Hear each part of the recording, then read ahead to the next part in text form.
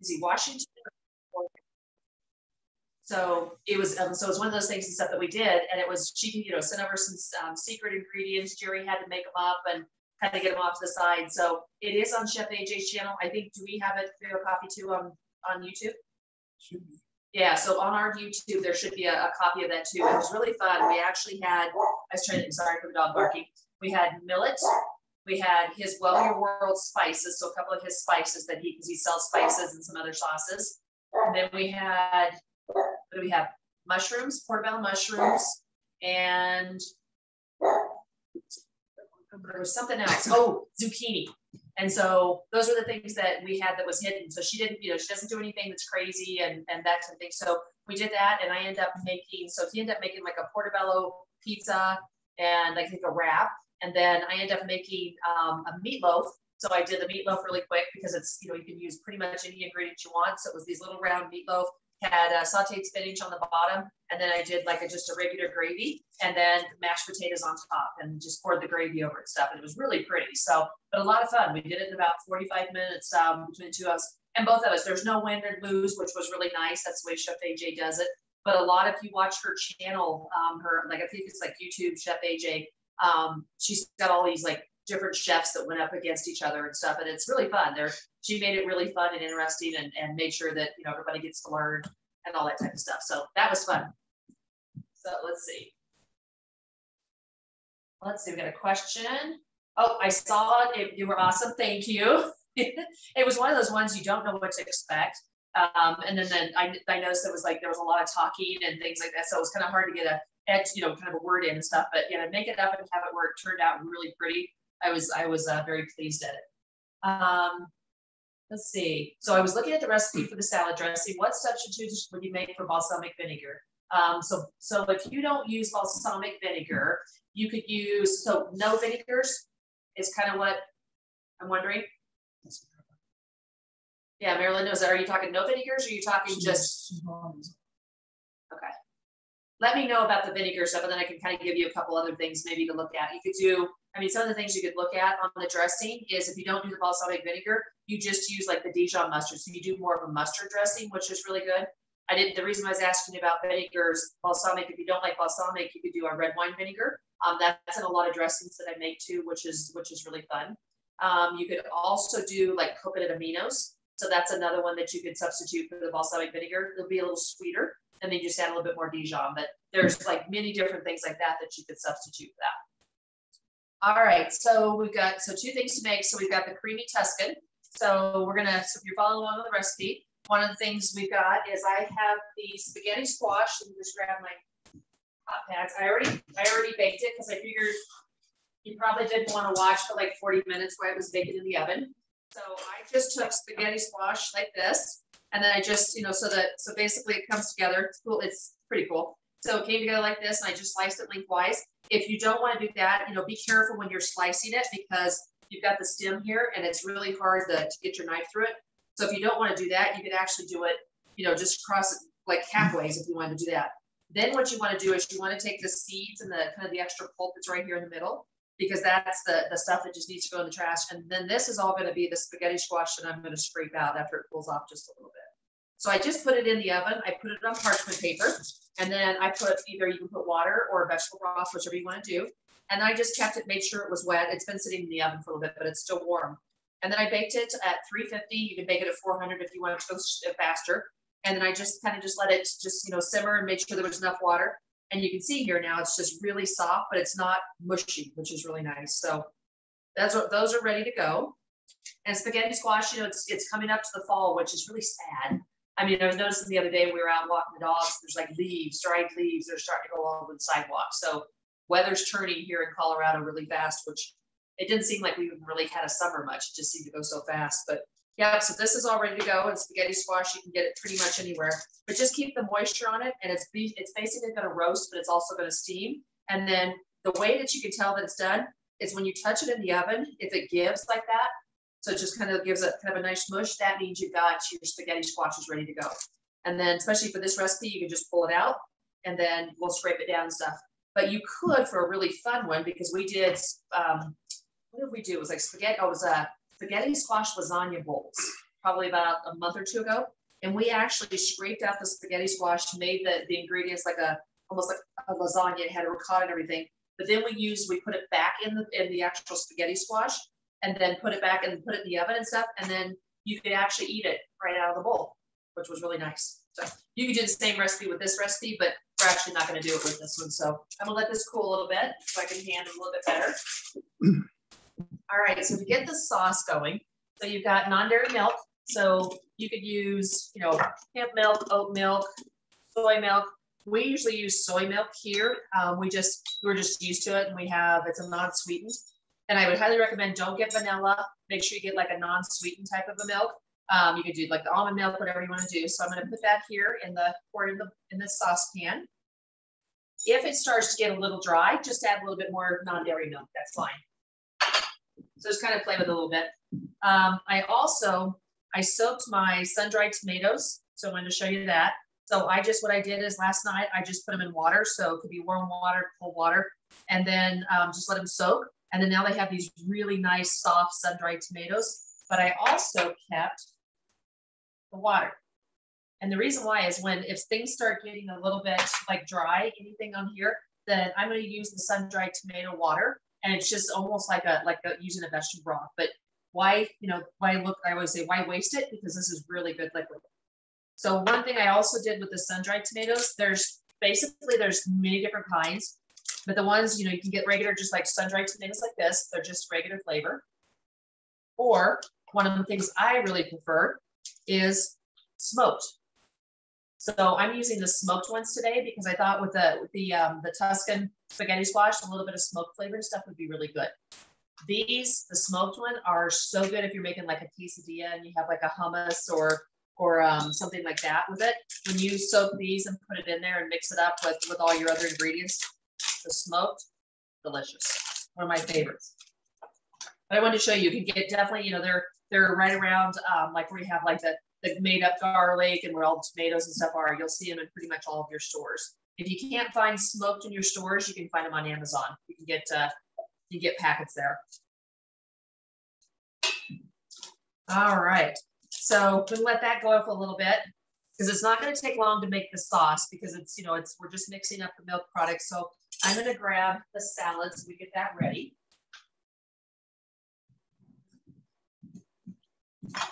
I love it when you get all the ingredients all made up like this, chopped. This would be, like I said, this would be nice to come home to every day. Even for me, just to have everything mixed up and you're like, okay, well, take some of this and make your big salad. And it's all delicious. So let me grab the bowl. All right, so we have the kale. So just that. So I'm going to actually make the dressing first. And so, like I said, you could use like coconut aminos. You could use Bragg's aminos. You could do to substitute with your balsamic vinegar.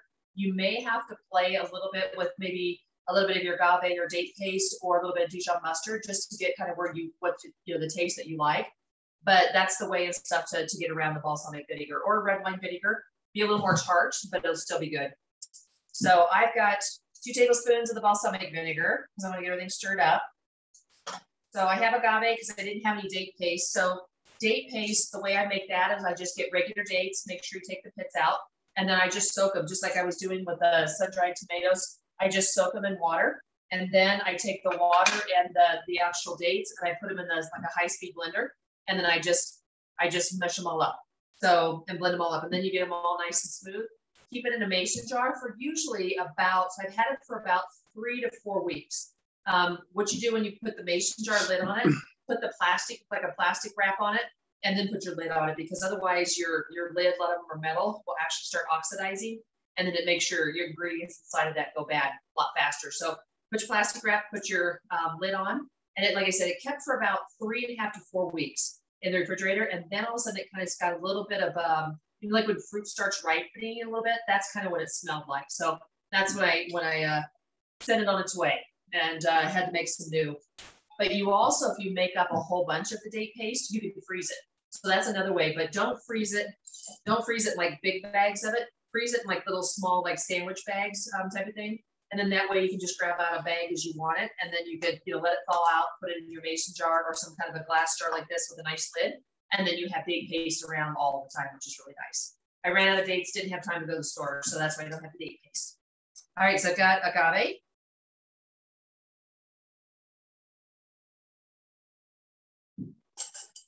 Try to get it all out.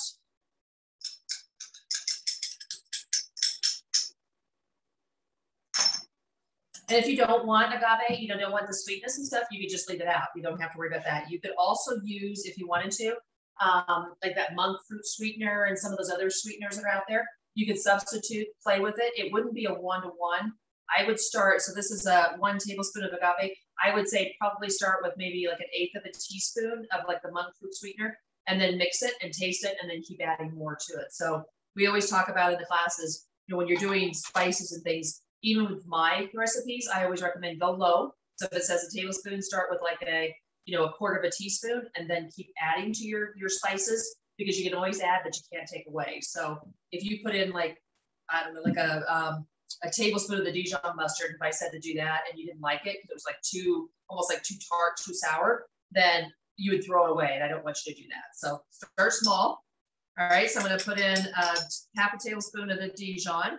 You could also, if you're not a Dijon fan, you can substitute it with like a brown mustard, or ground mustard, or like stone ground mustard.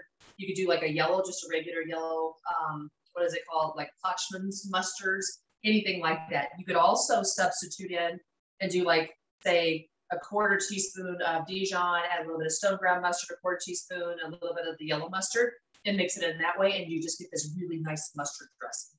And those are one of my favorites. Anything that's a mustard dressing, I love. All right, it's got that. So then we've got the garlic. Mix that in. So just minced garlic. And then a little bit of salt and black pepper. So we're staying away from the salt, except for, if it's on the table, need it. So I'm just going to add a little bit of black pepper. And then you can either put it in a blender or mason jars, whatever you would want to do. Since I'm going to be using it, I just brought out a jar and a whisk. So I figured I'd just get that going. If you don't want your garlic to be like little, because you've got the little minced chunks, that's when you could put it in the blender and blend it smooth if you want to do that. So if you want this dressing thicker, another way would be to put like a teaspoon of flax seeds, so minced, not minced, but what am I trying to say, ground flax seeds. And then if you blend it up in a blender with the ground flax seeds, then it gets it really thick, and it's really nice. So I make a dressing all the time that has the ground flax seeds in it. So you can actually see how thick it is, which is really nice. And we keep it in like these big jars because we eat it a lot. This goes on everything. So even though Jerry will sometimes do like balsamic, just regular balsamic vinegar, he will put some of this on there just for a little bit of the different flavor. So we always keep big jars of the balsamic. And we call that, the one I just showed you, is the crack dressing. It's because a friend of ours used to eat only blue cheese dressing, and then tried this and said, oh my gosh, this is my favorite dressing, and it's like crack. And so she eats it all the time. All right, so that's mixed up. So it's just a nice, just kind of like a nice color of brown dressing. And it's got a little bit of flavor. So one of the things that you always want to do is taste it. Make sure you've got the right flavors before you dump it on the salad. So you want the dressing taste. You've got a little bit of that tartness of the vinegar. And then you've got a little bit of the Dijon, which is really good. And then you have a little bit of the kind of the sweetness with it. And the mixture of all that is just really good. So taste it, try it a little bit. You may find you want more Dijon, more balsamic or anything like that. So feel free to make it your own recipe. So I'll just put that off to the side. Let that set and make sure everything's all mixed up. Over this way. All right, so for how long we're going to add the ingredients. So we've got the kale. So I did, it's the Tuscan kale, which is really the long leaves of the kale. But you can also use just the regular curly if you can't find it in the stores, or they sometimes call it elephant ear kale. But it's a really nice. It's a lot. I guess not as like chewy as the regular kale that you see, the curly leaf. And so I like it a lot. So if you can find it, especially like I said, COVID is, sometimes you get products that you can find, sometimes you can't. But Jerry found this in the store the other day. So this was really good. So we're going to use the real true Tuscan kale. So all I did was I just take the leaves, I strip them off the stalks, and then I just chop them up. So you got just these, nice nice chops of it. If you end up with a, a couple big pieces in there, just grab your hands in there. Get that. And it's just really a pretty kale because it's always just this beautiful dark green. You never see the other colors like the lighter greens that you do see on like the curly kales. Like that. So that bunch there is like one bunch of the Tuscan kale chopped up. You can also, as a tip, you can also freeze kale. So if you end up with, like so say you get 2 bunches or you're growing a whole bunch of this in your garden, which I know a lot of people grow kale, you can always strip it off the stalks and then just put it in baggies and then put it in the freezer. And then when you're getting ready to use it like in soups and like, different like Italian dishes, etc., you just take the baggie and you just crunch it up. And then you can pour it into any of your soups and things, and you can have this, this great, I guess, kale and stuff, to be able to put in there. And especially if you get kids that they're like, oh, I don't like kale, they'll think if you crunch it up after it's frozen, it looks like person, which is really nice. So we used to do that a lot with Jerry's mom, that she had a lot of things that she didn't like, and kale was one of them, onions was one of them. So I would actually say, oh, I can't eat those. But when I mixed them into the actual dishes, testing them out and everything like that, it was more of a dislike. But if you couldn't see that it was actually like big strips of kale like this, loved it.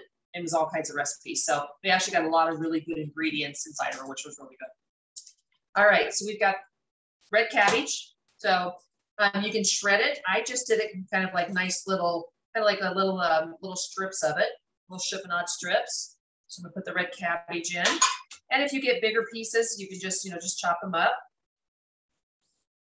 and then mix them up. The red cabbage with the green is so pretty. And one thing I have to watch in the house, whenever I'm cutting up cabbage, there's always somebody lurking behind me by the name of Jerry. And he's usually what he's doing is grabbing all the pieces out. I got a couple big pieces in there, which I'll hand over to him. He loves to just eat the kale, or not kale, but the red cabbage. Yeah, sure. Okay. Thank you. There you go. So now he's going to snack behind the camera. Isn't that pretty already? Just without even adding anything else to it, you've got these beautiful colors. All right, and then we've got grape tomatoes. So just chop them up in half. You could dice them up more if you want to, but I thought just because they're half, they're just pretty. So, and you can see them a lot better. So I just did the halves. And a lot of times too, which is really nice, is that when you do only the halves of the tomatoes, then what ends up happening too is your salad doesn't break down as fast, because when you dice them up, you're getting all the interior of the tomatoes and it gets into your salads and stuff, and it will break down a lot faster. So an easier way to keep your salads a lot fresher and not have the tomatoes break them down is just do them in half. So got that. All right, so let me just get this out of the way.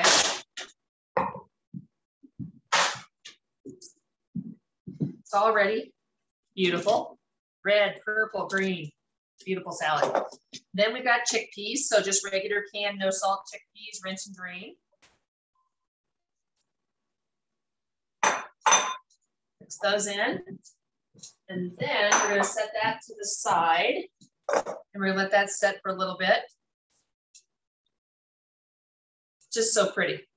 And if you don't like chickpeas, then you could add like cannellini white beans. You could add, you could add black beans. I mean, anything that you want to add that's different. You could add like water chestnuts. Do little pieces of that. You could do jicama. So there's all kinds of things that you could add if you don't like the chickpeas, or you can just leave them out.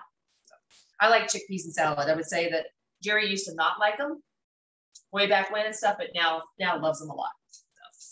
All right, so we'll put this over here so we can just get that ready, because we'll do that at the very end. I don't want the dressing on yet. I want to make sure everything else is ready for this. So grab spaghetti squash in a bowl. Grab your favorite fork. And then what you do with the spaghetti squash is you just run your fork on the inside like that. So when you do that, it comes up with these really nice pieces of spaghetti squash. Sometimes you'll get really long pieces depending on the spaghetti squash, and other times it'll be more small, like what we're doing here. So just dump it out as you're going. If you get a big piece, like a chunk, because your fork didn't get to, all of it, you just have to go back in there and just scrape it a little bit, and it'll all come apart. If you want any of the recipes that I talk about, so like the spaghetti squash lasagna bowls or anything like that, they were really, really good. So just let me know, we can definitely send them over to you, or you'll see all the videos and stuff up on our YouTube site. So we're always happy to share. It's all about community and sharing. Okay, so like I said, if you wanted to use the bowl, you could, because it's got a nice little vessel, so you can just put it together like that. We aren't going to use the bowl for this, but everything else, all the rest of the spaghetti squash out.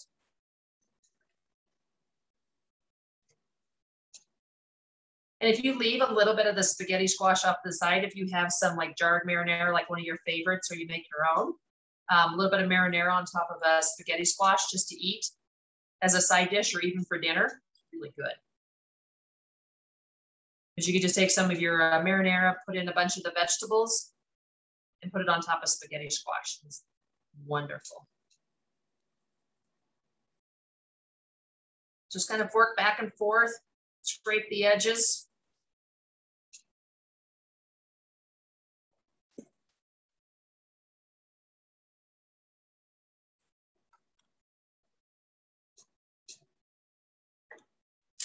Like that.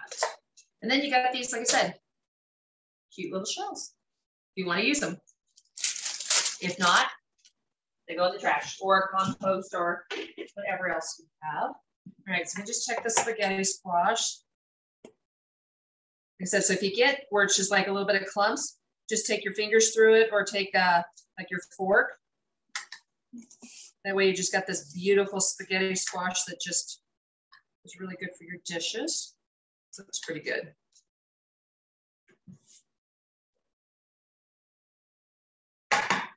That fork there. Let me wash my hands real quick.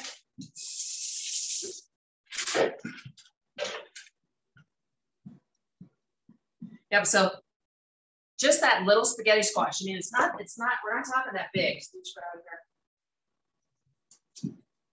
That big made all that spaghetti squash. There's a huge bowl of it. So definitely don't go overboard. I mean, if you look at the spaghetti squash and they're this size, this is more than enough for 2, 3, 4 meals of spaghetti squash, which is really nice. Questions? All right. No, just ask questions. Yeah, so if you guys want, please ask questions as we go. Even if it doesn't pertain to the recipe that we're cooking, I'm always happy to answer. I think I saw a seed. I did. Yeah, so sometimes you'll have the little seeds. I did have somebody ask me one time, can you actually bake up the seeds? I have not tried it before, like pumpkin seeds and those type of thing, but somebody, I can't remember who was on the class, said that they were going to try it and see if the spaghetti squash would actually turn out, the seeds would. I'm like, sounds good to me. All right, so we have the milk in here. And then a little bit more because it's kind of been bubbling just a little bit. So like I said, unsweet organic soy is what I'm using.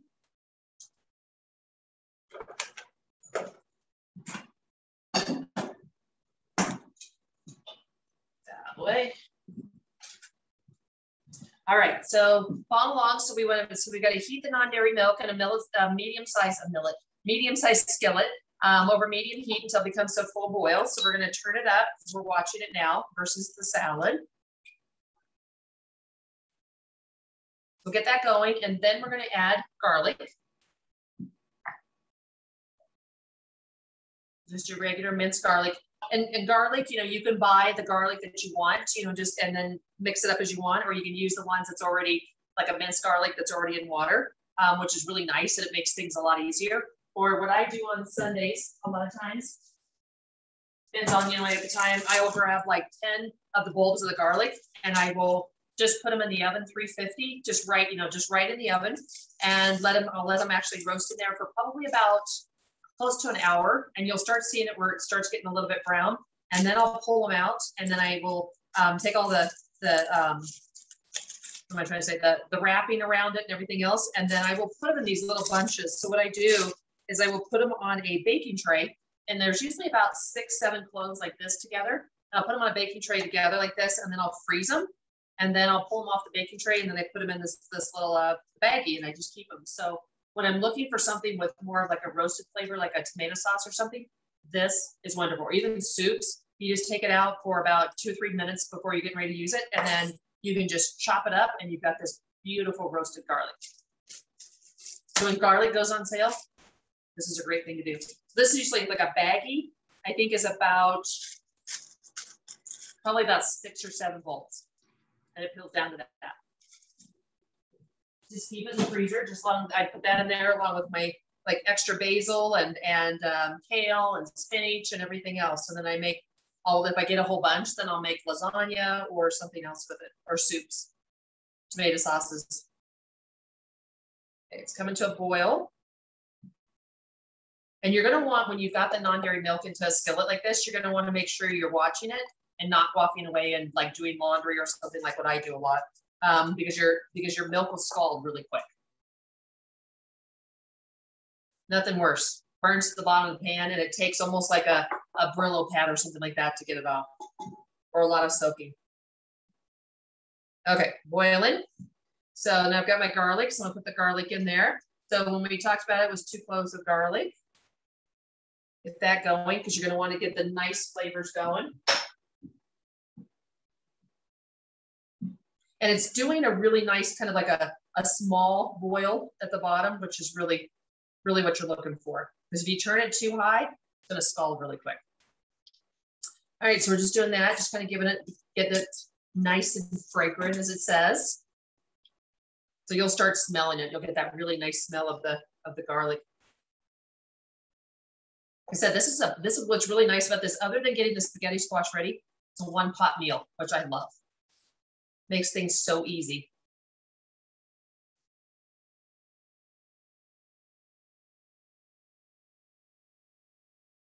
All right.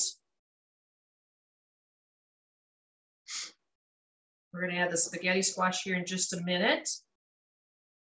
And if you want more sauce, then just add more of your favorite non-dairy milk, add more of your ingredients, like double. So instead of doing 3/4 of a cup, do, like 1.5 cups.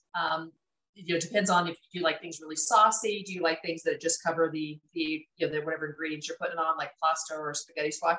It's up to you. The other thing that you can do with this recipe is once you get it ready, you could put it into if you've got like an iron skillet. Some of us have iron skillets, like from Mom or something like that. You can put it in an iron skillet, put a little bit of panko breadcrumbs on the top, and then put it under the broiler for a little bit and have it all nice and toasty and kind of crunchy. Would be really good.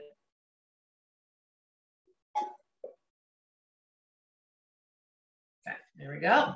So it just looks, it's all it is just milk. Get your non-dairy milk and your garlic in there, but it smells really good. Okay, so we're gonna add the spaghetti squash.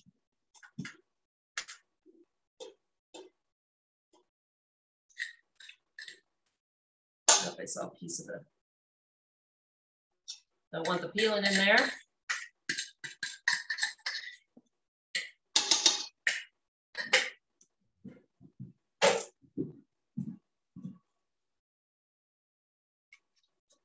So just kind of take it and then, put the milk. So grab a little bit of spaghetti squash, just kind of turn it. Get it nice and covered without breaking down your spaghetti squash. If you're just kind of doing a nice little flip, then it gets everything nice and covered and does it. And then you don't have all these little tiny pieces of spaghetti squash. Like the same thing you do with pasta. Okay, so get that going. All right, so we got in there, got that going. So then we're gonna add the spinach. Move my board. So just regular spinach. And you can chop it up if you want smaller pieces. Spinach really wilts down really fast. And so it's nice to have the bigger pieces because then it wilts down and you've got really nice pieces in there. So same thing, just kind of grab your spaghetti squash, just put it over the spinach and then it'll start wilting down really quick. Doesn't take very long at all. If you wanted, didn't have spinach, but you had like kale or something like that, you could actually switch that out and not use the spinach. We always seem to have kale and spinach on hand all the time. Always lots of greens.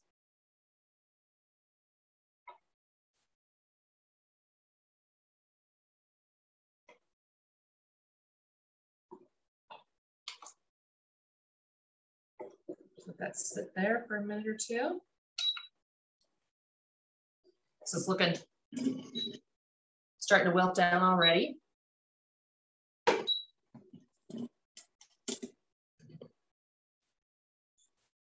Smells really good.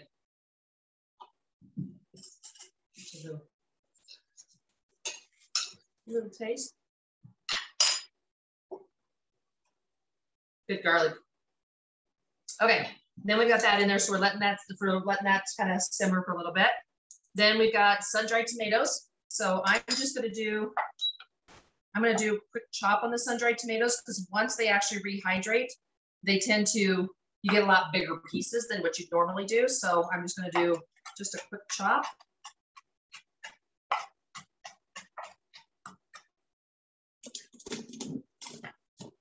So that way, instead of having big pieces like that, then you have little pieces like that.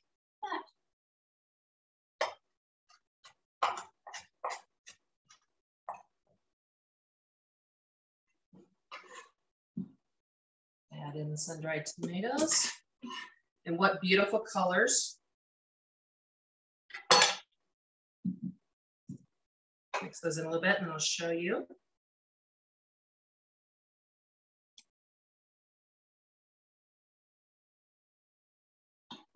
It smells good, the smokiness.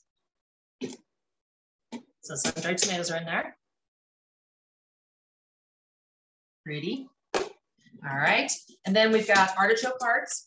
So we just did the regular jarred or canned artichoke hearts. You want to make sure they're in water. So what I did is the artichoke hearts are usually about this long and about this wide.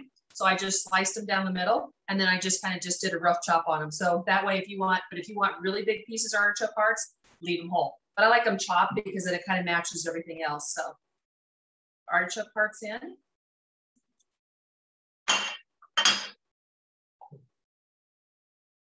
Mix those in. Hey, Georgie, one of our other little doggies is hanging out. She must smell dinner. All right. Like I said, if you ever, if the things start getting a little bit dry, I will actually keep this, the sun-dried tomato with water, so the flavoring, and then just use it. I'll probably put it in, I have one of the little cartons and stuff of the vegetable broth. I'm actually going to add that in there. So I'll just have that flavor for everything else. No waste.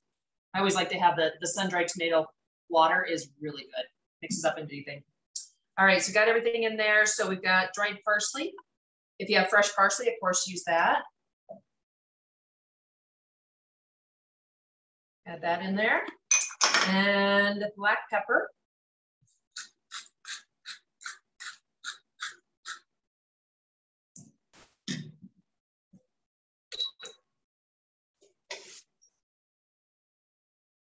And I'm going to do a little taste real quick to see if there's anything that we need to add.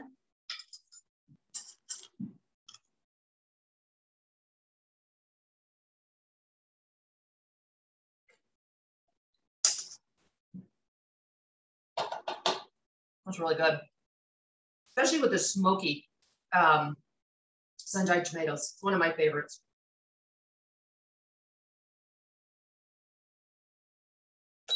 So that's what it looks like. Let me grab the spoon out of there. Before I put it into a bowl. One pot meal. Could be 2 or 3 meals, which is yummy. All right, so that kind of keep warm.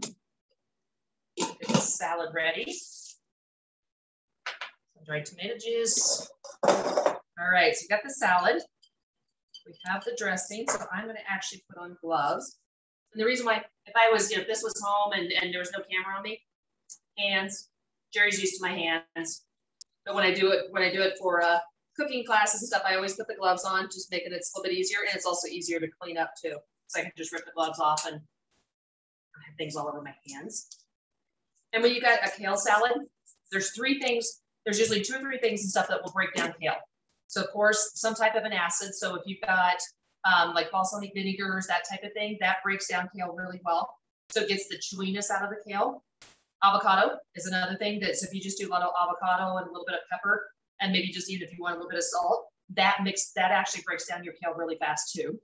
And then the other thing is citrus. So like I like strawberries and blueberries and things. If you get the like some of the strawberries in there and really mix them up, and then you add, or peaches or something like that, and then you add in like the blueberries on top, it breaks down your kale really well too. So like lime juice, lemon juice, you know, any of those type of things. So I'm gonna put this, pour a little bit of the dressing on, and I'm not gonna pour all the dressing on because I'm gonna mix it up. And when I'm massaging it in, I'm breaking down the kale. So I'm kind of like making sure the dressing's really getting into the kale, so it breaks it down and doesn't make it as chewy. And you'll notice that when you do, like if you've got like 4 cups, by the time you end up massaging in, you get the dressing all over the kale and everything else, it goes down to about 3, sometimes almost like 2.5 cups. It breaks down really quick. So I know a lot of people say, oh, I don't like kale, it's too hard to chew. And it's like, and a lot of times you'll get like, isn't that the stuff that used to be around all the salad bars back in the old days? And it's like, yes. But if you make it up into salads, you get, you know, you love, then you'll eventually get to where you love kale. It's so good for you. And I'm not doing like a hard squeeze because I have the tomatoes in there. If you decided to do the kale and you really wanted to break it down, I would do it without, like you have the red cabbage in, I would keep the tomatoes and the garbanzo beans out, and then really get in there with your hands. And then then add those in last.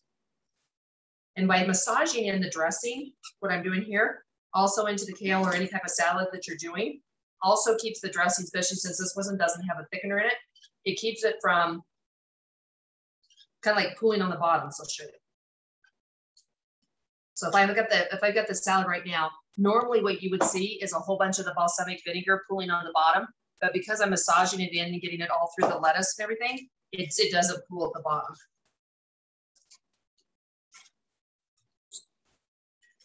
And the nice thing about massaging it in too, all your garbanzo beans go to the bottom, so you can grab it with your hands and then pull it back up. And then the way to taste, say if you've got enough dressing, the way to try it is grab a piece of lettuce and taste it. If you want a little bit more of the dressing, just add a little bit more. And the other thing is if when massaging it in, you use less dressing too. Even though that's the good part. All right, do a quick little mix.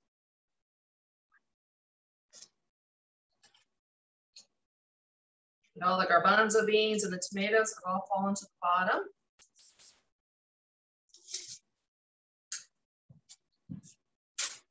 Peel off the gloves, grab my bowl.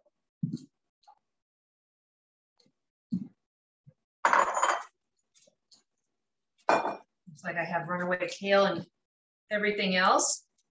Grab my.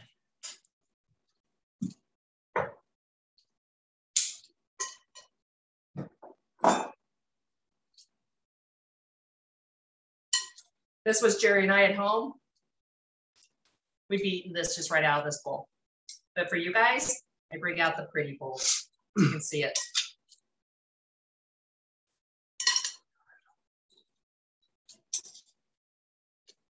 We will probably eat almost over half of this tonight, and then Jerry will hope that there's leftovers.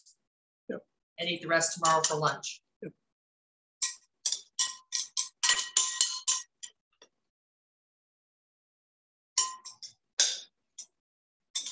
And so you'll notice when I'm scraping, there's hardly any dressing at all because it's all in the kale. And grab some of the pretty stuff.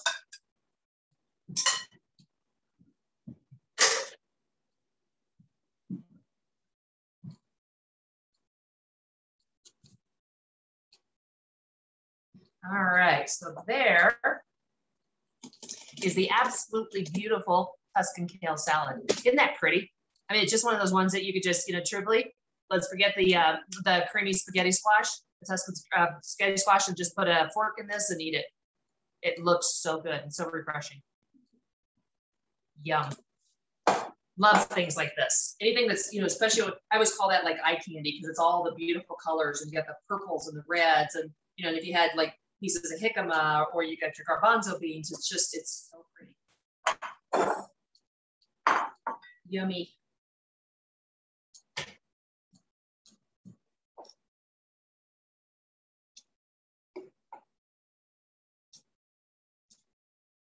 And when you're mixing it up, and if you wanted more, if you wanted actually more sauce, then I'm going to do a little bit more sauce. You can just mix in a little bit more of the soy milk. So just turn up your heat. I'm going to do just a little bit more. Add a little bit more garlic.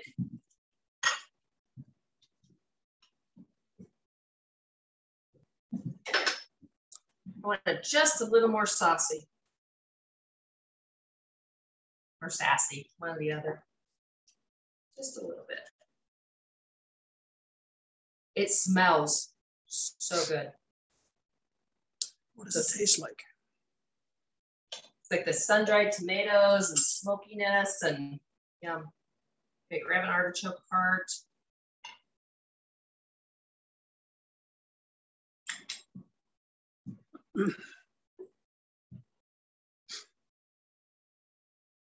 It's really nice. It has, you've got the smokiness flavor, which is, but you wouldn't have that if you just had the regular sun-dried tomatoes. And then it has, you know, the nice kind of the creamy sauce on there. It has your spinach and the artichokes. So artichokes, you get a little bit of the, kind of like a little bit of acid with that stuff, but it's just really good. Like nice mellow flavors, but good. Just making sure it's heated up. All right, so we're good. And then I'll unplug it so I don't listen to it. I am going to do a rough chop of some chives to put on top. Had some chives left over from a couple. Oh, we used it for the Iron Chef. This is what we did. We put that on top of the potatoes. So get some chives left over. Never grow chives in your backyard. That's one of the warnings I do. They're absolutely beautiful, and they've got these beautiful purple flowers. But once the flower blooms, it dries, and then the wind hits it, and it goes. It's like dandelions. It goes all over the place. So if you ever plant chives, always plant them in a pot and keep them somewhere away from your yard and that type of thing. And then make sure that kind of take the little flowers off and stuff, and then use the chives, because otherwise you will have chives will pop up all over your yard, everywhere.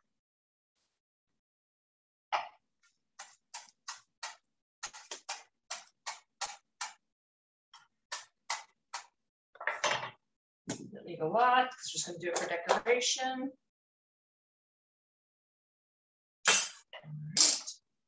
All right. Let's grab a spoon.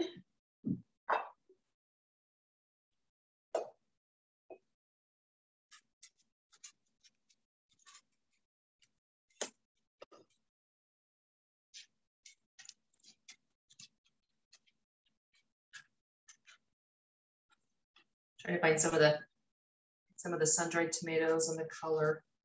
Make sure that's all showing for you guys. Get some greenery.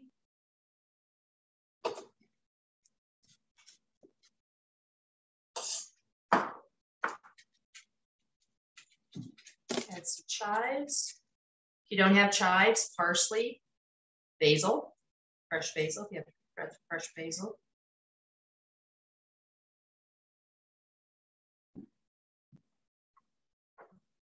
All right. So, creamy Tuscan spaghetti squash. It's got artichokes, sun-dried tomatoes, spinach, all the good things. You could actually put other vegetables. So you could put in like zucchini. You could put in, Jerry would probably, it's not really Tuscan, but he would love probably bok choy, a little sauteed bok choy. You could actually, take out the spinach and put in kale, so make it really Tuscan. And then you have, my hand underneath there, this absolutely lovely Tuscan kale salad. So that is dinner for us tonight. Jerry's like, yay, whole nice bowl of a spaghetti squash. So like all kinds of vegetables, which is absolutely wonderful. So I hope you guys enjoyed. Like I said, if you want any recipes, looking for switching something out, one of your favorites, and want to know how to make it like plant-based type of things or ingredients, substitutions, always ask. Send me emails. My email's on there. So it's Kelley at Plant-Based Kitchen. So Kelley at plantbasedkitchen.com. Happy to answer, happy to share any of our recipes. So hope you guys enjoyed tonight. Looks beautiful and delicious. Thank you. I appreciate it. So do try it. Please let me know. I love hearing from when you tried recipes and you get the thumbs up to to make it again. So thank you for sharing that. Really appreciate it. All right. Well, we'll see you next time. So thank you, talk guys. to you later. Love you guys. Bye. Bye. That does look good. I will have to try that one. Good. Want to hear when you do it. Yeah. Thanks. Bye-bye. See ya. Have a nice evening. Thank you. Bye-bye. Yummy.